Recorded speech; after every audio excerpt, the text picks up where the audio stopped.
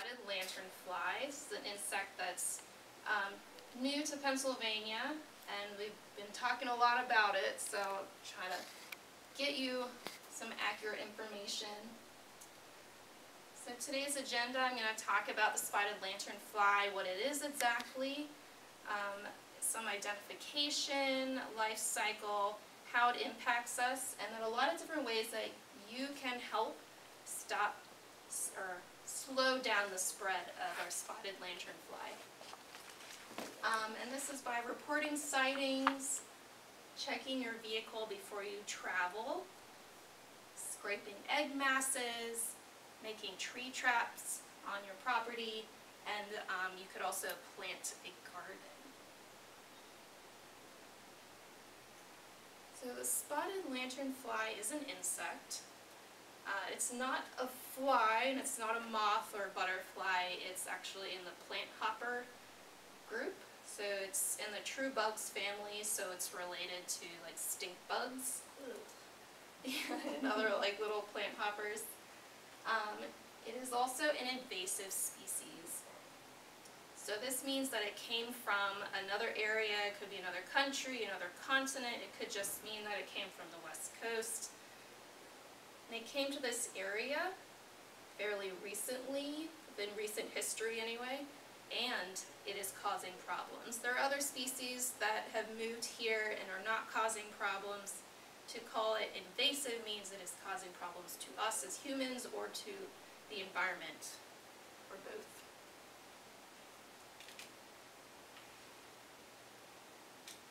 Alright, so I'm going to play a little quick video for you to give you an overview of what the spotted lanternfly is. He's going to talk really fast. Don't worry about digesting everything, so we're going to go through it more slowly.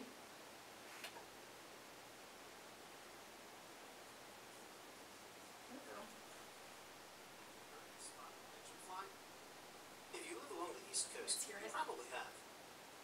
The spotted lanternfly is an invasive species native to certain parts of Asia that feeds on over 70 different plants, especially Ailanthus altissimum, otherwise known as the tree of heaven. These unwelcome guests are more than just a nuisance to plants. They pose a substantial threat to Pennsylvania's hardwood exports, apples, peaches, grapes, wine, and beer. According to a Penn State report, they could drain Pennsylvania's economy of at least $324 million annually.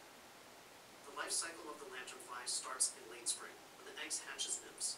They cannot fly and swiftly hop, climbing trees to feed on more tender plant growth. As they develop, they become bright red, adding to their natural black markings and white spots. In summer, they shed their exoskeleton and grow into adults with wings. Spotted lanternflies cannot bite and have piercing, sucking mouthparts which are designed for plant feeding. They wound trees to eat tree sap and excrete honeydew, a sticky, sugary substance that encourages sooty mold fungi. This will attract wasps and other insects. The long-term health of the infested tree is damaged, and the surrounding plants are also at risk. In early fall, the females begin to lay eggs in rows on any surface.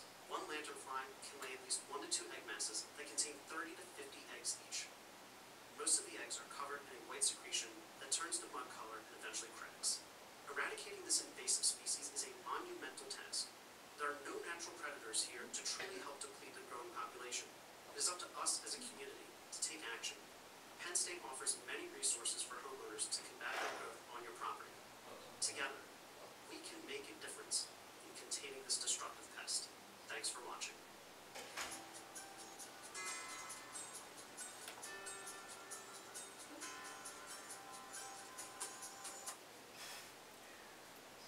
Okay, so there were a lot of things I mentioned in that video. We're going to break that down a little bit. So our spotted lanternfly originally came from Asia, specifically China. Some sources mention other countries in Asia where it might be native to. Back in Asia, the spotted lanternfly isn't a problem because it has natural predators there.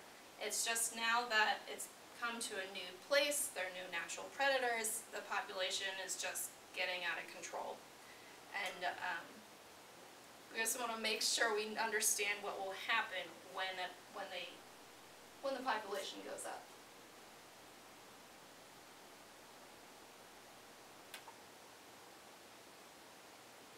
So here in Pennsylvania.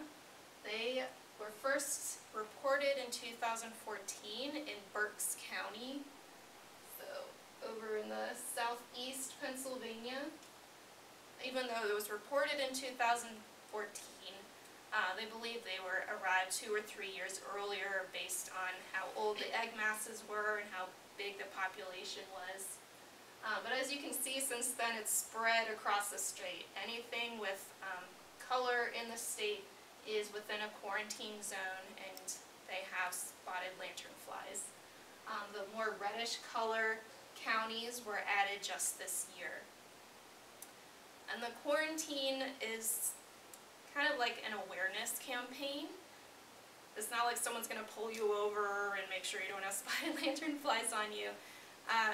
For us, like as individuals, Penn State Extension provides a checklist to make sure that you are looking for spotted lanternflies in hidden areas on your car, or even your camping materials if that's what you're moving around, just to make sure we're not spreading it to new areas. We're just trying to slow it down so that researchers have time to learn about them, to research management methods so that we can best handle this new species.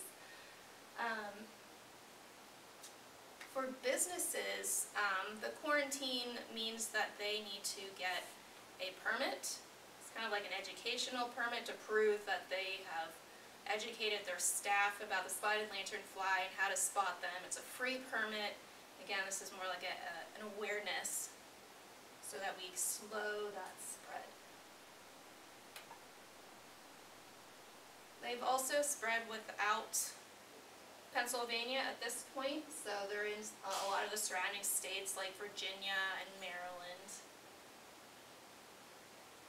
And they've started their own management strategies.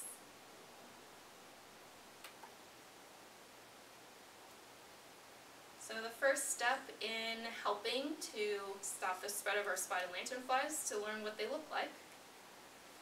They look different at different stages in their life, as you can see up here, and we'll go through each one a little more slowly. So when they first hatch, which is right around now, they are going to be teeny tiny. Some people mistake them for ticks. That's how small they are, but really small. About a 1/4 inch long. They're black with white spots. They're strong jumpers, but that kind of goes for all stages of its life. They're in the tree hopper group for a reason. If they're startled, they might just kind of jump. So be ready for that. And this is in the 1st to 3rd instar. Instar is a scientific term for a lot of insects because while they're growing, their exoskeleton doesn't grow with them. So you can think of it kind of like a snake, how that sheds its skin. As the insect's growing, they have to break through that exoskeleton and molt. They come out a little bit bigger and their new exoskeleton will harden, and sometimes it will change colors. So the first 3 times it molts, it just gets a little bit bigger but looks the same. The 4th time that it breaks through its exoskeleton, it will turn red. So this is around like July when they start turning red. They're a little bit bigger, about 3/4 inches long.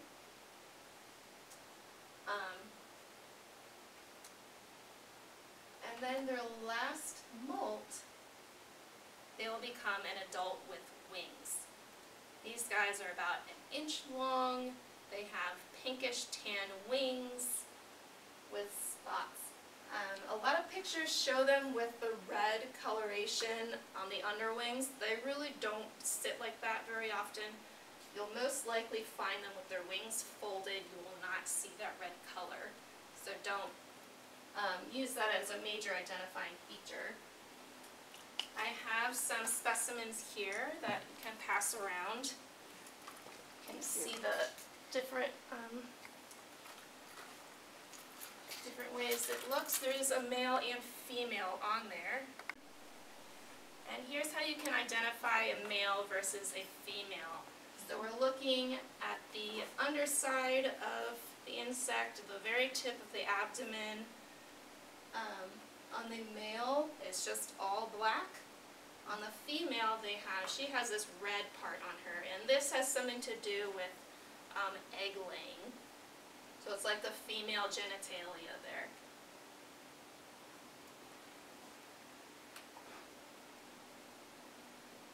And another way you can tell male versus female is that when the females are pregnant, when they are ready to lay their eggs, her abdomen gets really swollen. Both males and females have yellow with black striping on their abdomen, but the female will get nice and swollen when she is ready to lay those eggs. You can also see she's got that red part on her at the bottom of her abdomen.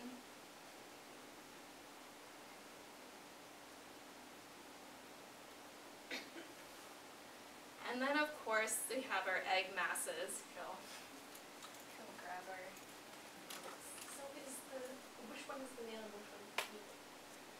So the female is on the bottom. We can pass it around again if you want to look. If you look really carefully underneath, you can't see the red at the bottom of her abdomen. Okay. One of the few instances where the female is bigger than the male.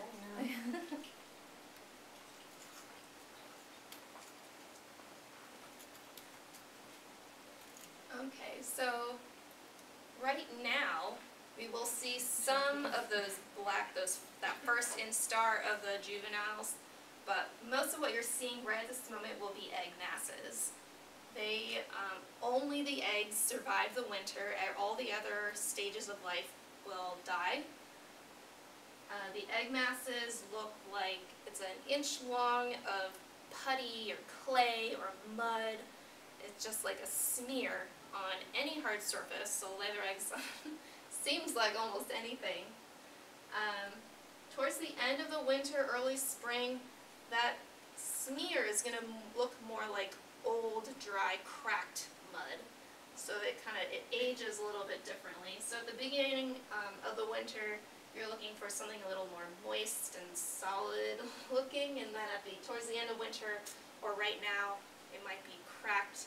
The eggs itself might be completely exposed. Like right here, you can see each individual egg exposed. And there'll be 30 to 50 eggs in each mass.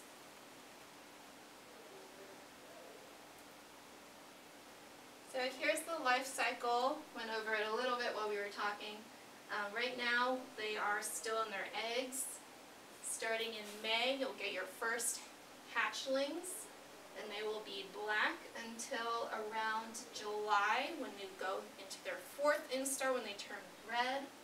So around midsummer you'll start seeing the red ones, and also around midsummer you'll start seeing adults. And you'll see adults, and they'll be laying eggs all the way until around December. And then there'll be just eggs over the winter time.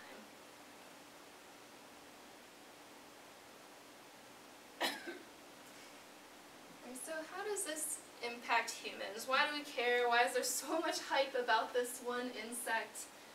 It's important to a lot of people to know that they do not harm us. They don't bite us. They don't sting us. They don't harm us in any direct way. But they do harm some of the things that we care about, like our beer with the hops, our potentially our apples, peaches, grapes. And this is because of the way that they eat. So we're looking directly at its face. You can see two orange bumps. Those are their antennae, which are really kind of strange. I've never seen antennae quite like that. But they have this long beak down in front. It's like a giant straw attached to their face. And they eat by piercing into plants and sucking out the sap. They are looking for nutrients like nitrogen and amino acids that are in plant sap, but there's not very much in there, so they need to drink a lot. And if you're drinking a lot, you're going to be having to come out the other end a lot. So they are making something called honeydew. Other insects do this. It's just basically sugar water coming right out of them. And this can cause some issues, like attracting wasps. Like they said in the video, wasps and other insects are attracted to sugary material. So this can be a little bit annoying in your backyard. And sooty mold will grow on honeydew. Sooty mold is black. If you look in this picture, this is a set of stairs. The two top stairs are covered with black shiny stuff, that's sooty mold, and this bottom step has been power washed. And they were saying that the sooty mold can be really slippery, it's really hard to get off, so if you have a car or anything under those trees, it could get sooty mold on them. And then of course our agriculture has the potential to have an impact on our agriculture because if they're sucking all the sap out of the plant, it might be stressing out the plant, causing wilting. If sooty mold is growing on the leaves, they can't do photosynthesis, so those leaves will be under stress. Well, the whole plant will be under stress. And also if sooty mold is growing on any fruits, that could decrease the market value of that fruit. Now luckily, so far there hasn't been too much impact on agriculture. They were really worried, but the chemicals, insecticides they already were using seems to work for our spotted lanternflies. So unless it was a really high population of spotted lanternflies, they haven't had significant damage. So that's really good news. We want to keep it that way. I think the biggest issues have been with homeowners having kind of annoyances in their backyard. So there's some things you can do to help to make sure the damage stays down the way that it has been. So again, you can report sightings, you can check for them before you leave, scrape egg masses, you can make tree traps, and you can plant a garden. So let's go through some of these. So if you see one, if you're in a county outside of the current quarantine zone, you can report it to Penn State Extension by going to their website.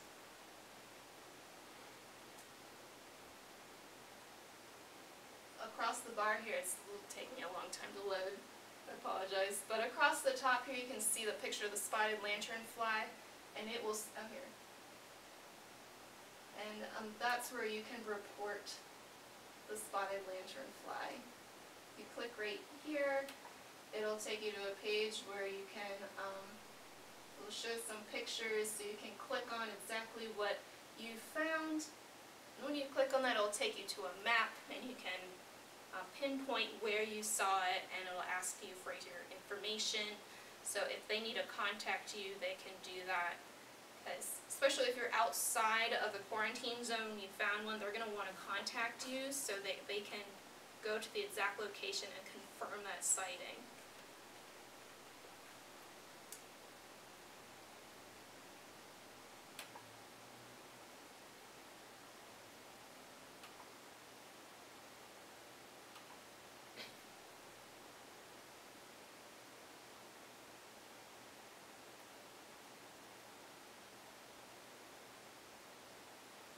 So something else that you can do is to check for spotted lanternflies before you travel, especially if you're going to go outside of your own county.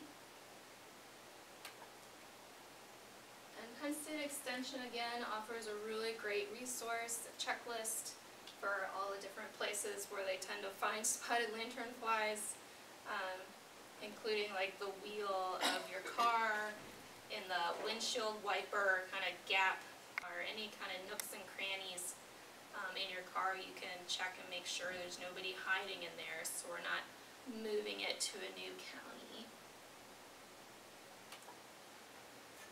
Also on their checklist, they have some of the common places they've seen egg masses. So you can really see they will lay their eggs anywhere, anywhere that's a hard surface, even on your camping chairs, on your wheels, fence posts, pillows. So just be mindful and keep an eye out before you are traveling. Now if you find an egg mass, you can scrape it off. So here's the egg masses again. Remember, they look like little smears of mud.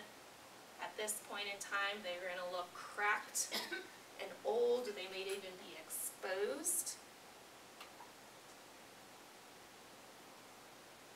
And the most helpful time to do egg scrapings is going to be late fall all the way until right now. That's when the eggs are most likely to be viable.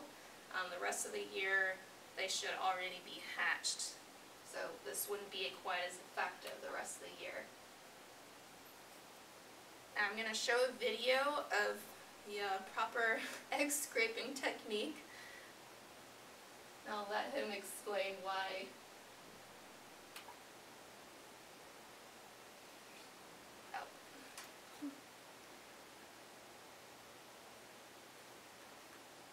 Stop spotted lanternfly before they hatch by destroying their egg masses. Spotted lanternfly lay their eggs in the fall, and the first instar nymphs hatch starting in May. Therefore, the best time to find and destroy viable egg masses is winter through early spring. Spotted lanternfly will lay their eggs on almost any nearby flat surface, so be sure to check tree trunks and branches, rocks, and equipment stored outdoors. Once you find them, destroying them is easy. Let's see how. As fresh as we can get in an egg mass. Here's an egg mass that's been laid in the past couple weeks. You can see the eggs poking out underneath here, and then here's a few more untouched, uncovered eggs.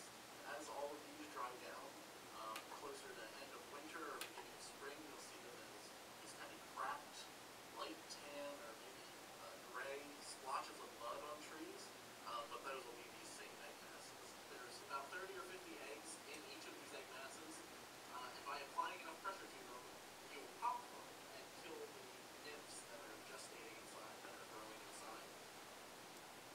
But what I'm going to do is sit here and actually just take my scraper card, my handy scraper card, and just really press down, and you can hear that sound of those eggs just popping along, and you can see the juice coming out, right? So that just means that we have really done a good job of killing those nymphs for next year. If you fail to properly scrape those eggs and really get that juice out, those are still viable egg masses. It's one of the reasons why you really want to press down and make sure you hear that popping sound when you do this. So here I have an egg mass that I'm going to scrape into a baggie filled with hand sanitizer in order to kill the eggs. You can fill your baggie with either hand sanitizer or alcohol, as long as when you scrape these eggs into the bag, the eggs get in contact with that alcohol. That'll make sure you kill them. So here I'm taking my bag right up underneath, and I'll put my scraper card here on top, and just with the long edge, I'm going to scrape an egg mass down in, and you can kind of see that I killed some of those eggs anyway. And then I'll sit here and seal the bag, make sure you get all those eggs inside. And now I'm going to take the alcohol that's settled down at the bottom and make sure that all those eggs I just scraped in get in contact with that alcohol, make sure that they die off.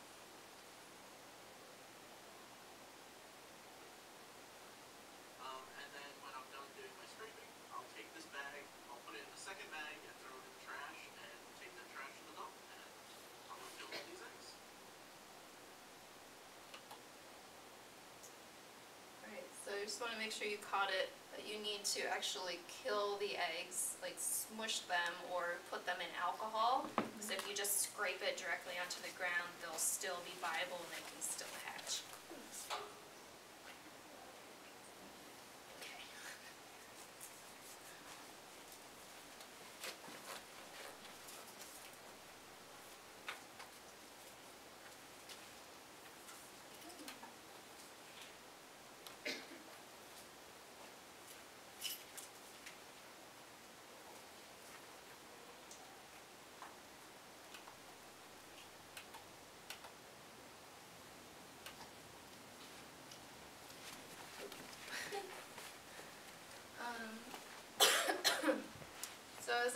before, we can still be scraping eggs right now, but you can also start thinking about juveniles and adults. And you can create a tree trap in order to capture and kill juveniles and adults.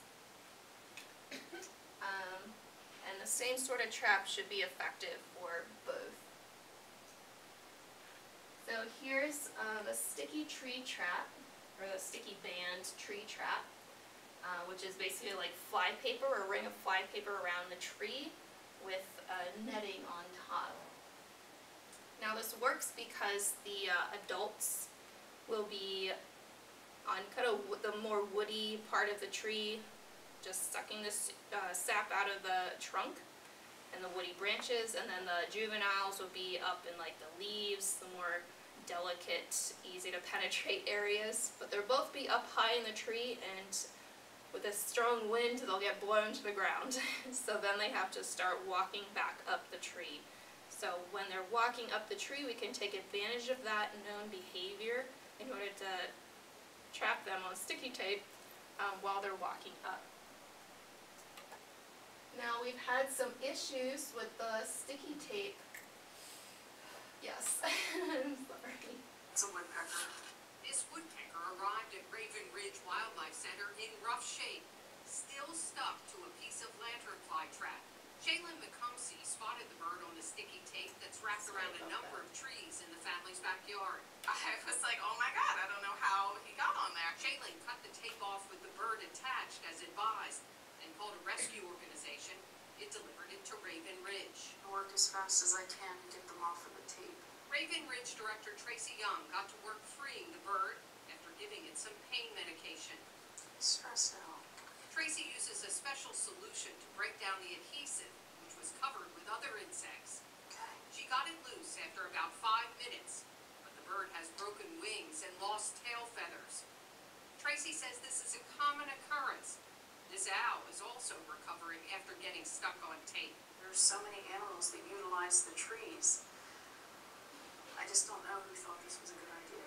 If you are going to put up the tape around your trees, it's recommended that you put this screening material over it. That way the lanternflies can get under it, but the birds and other animals will go over it. It's fairly inexpensive, but it could potentially save a lot of animals' lives. The woodpecker was put into an incubator to rest and will be given fluids. It's doing pretty well, and hopefully will soon be able to fly off. Susan Shapiro, WGAL News 8. It's a woodpecker. Sorry. So, as you saw in the video, it is very, very important that you add that netting on top of the sticky bands. Originally, that was not included in the original design. And this is another reason why you want to make sure you're going to reputable sources to look up what kind of traps you're putting on your trees, or what kind of insecticides you might be using, so you're not endangering other animals and insects in the process. So if you decide to use this sort of trap, you want to make sure that you add on some kind of screen, like a flexible window screen. You want to make sure that it's about 3 times as long as the sticky band that you're using, so it's lots of protection coverage. As you'll see in the picture, it's pleated. They kind of bunched it up as they were attaching it to the tree, and that helps it bow out away from the sticky tape.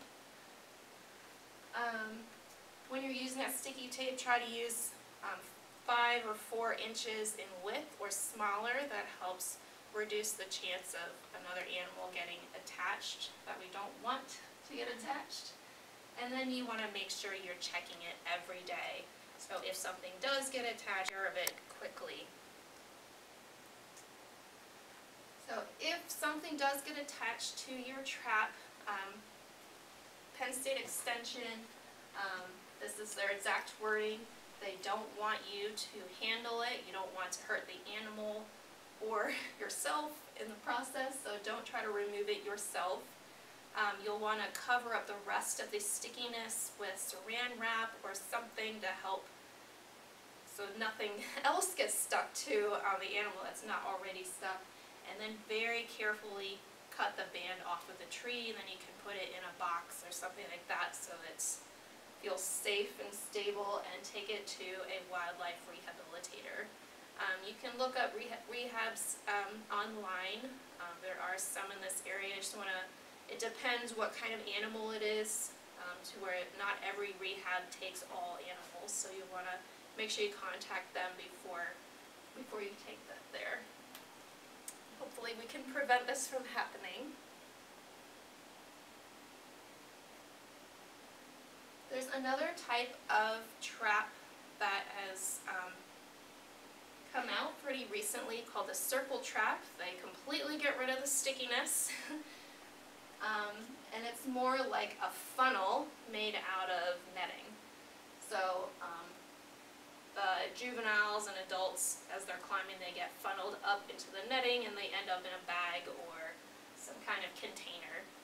And all of these traps can be made with materials you might find around the house, or you can easily purchase at Home Depot. There are a few organizations that are selling kits, so you can just buy all the materials all at once. And then there are videos online that out of Penn State Extension, and I think Lancaster Conservancy had some great videos that showed you how to assemble it and attach it to the tree. Because this trap is a little bit more involved, so you might benefit from the how-to video. Alright, so if you want to take your tree trap and just bring it up to the next level, you can involve a tree called Tree of Heaven. Now this tree is also, like the Latin name is Ailanthus, or the scientific name is Ailanthus. This is another invasive species. It's an invasive tree, also from Asia, that the spotted lanternflies go crazy for. This is a preferred host. If this tree is around, they're all going to flock to that tree. And we can use that, again, to our advantage. So if you have Tree of Heaven on your yard, you can try to get rid of all of them except for a small cluster. And then once all the spotted lanternflies concentrate in that one area, that's where you can put your tree traps and really get the best bang for your buck, I guess. Get a lot of spotted lanternflies that way. And this is one of the strategies that forestry managements are using. And they kind of hit two birds with one stone. They get all of the spotted lanternflies, and they can get rid of all the Tree of Heaven all at once, since they seem to like each other. If you're trying to identify Tree of Heaven, some pointers is that it looks very similar to walnut tree or sumac. They have compound leaves, so you can see this long stem with a bunch of leaves coming off of it. That's actually one leaf. So you've got this stem with a whole bunch of leaflets that make one big leaf. If you break off one of the leaves, or if you break off an entire branch, it should break off really easily. It just snaps right off. Even if it's a big branch, they usually snap off really easily. And if you give it a whiff, it'll smell like bitter, old, nasty peanut butter. I love peanut butter, but this is like gross peanut butter. So that should help you with identifying our Tree of Heaven. One little fun little theory, one research project I heard about going on was that they're thinking that the spotted lanternfly might get a bitter sort of taste from Tree of Heaven, kind of the same way that monarchs get their toxicity from eating milkweed. The spotted lanternfly might get some sort of protection from eating the Tree of Heaven, giving it sort of a bitter taste. I did not hear the results from this study. I just thought it was really interesting. So I'd love to learn more about it. See if that's true. So there are some natural predators out there. They're slowly popping up. It doesn't seem like any one natural predator has the power to really control the population yet. But that's why we're trying to slow the spread so we can keep learning about it. There is a fungus out there attacking our spotted lanternfly. There is a wasp out there that lays its eggs in the spotted lanternfly and does eventually kill it.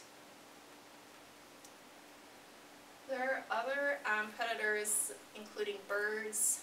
We've had pictures of owls eating them, praying mantises, spiders. Now these are the kinds of things you could help attract to your yard by planting a garden.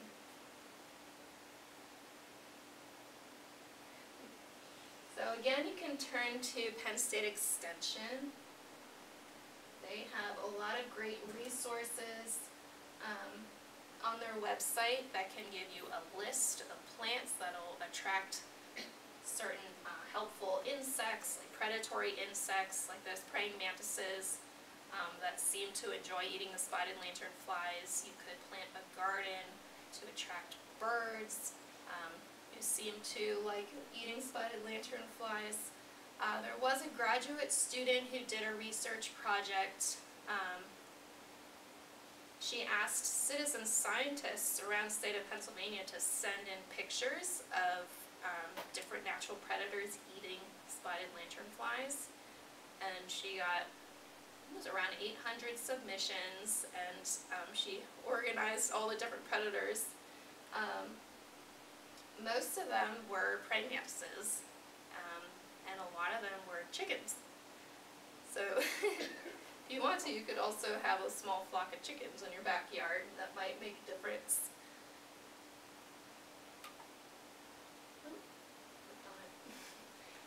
Well, this is, if it takes me there, Penn State Extension, just one of their articles about gardening. They have a Master Gardener program there, so they have people trained to answer your questions. So if you just want to talk to somebody, I recommend talking to the Master Gardeners at Penn State Extension. They can get you all kinds of resources.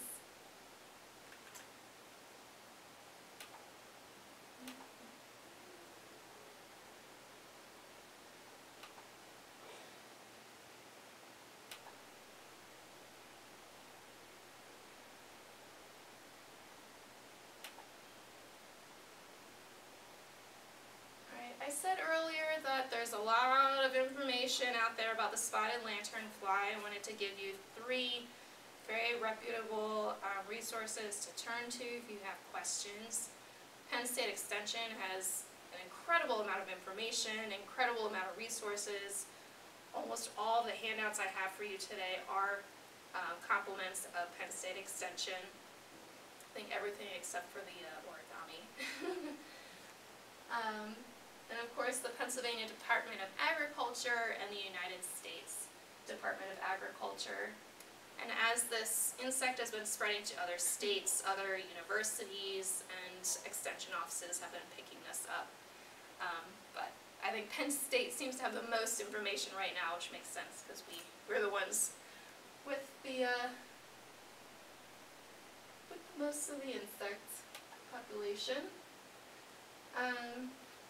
I just want to say thank you so much for coming here today.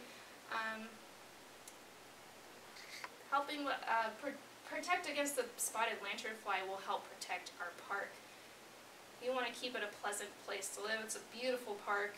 We don't want it completely infiltrated with spotted lanternflies, so that you can continue loving and enjoying our park and all the parks around here. If you have any other questions, feel free to contact me at the phone number or email that is up there.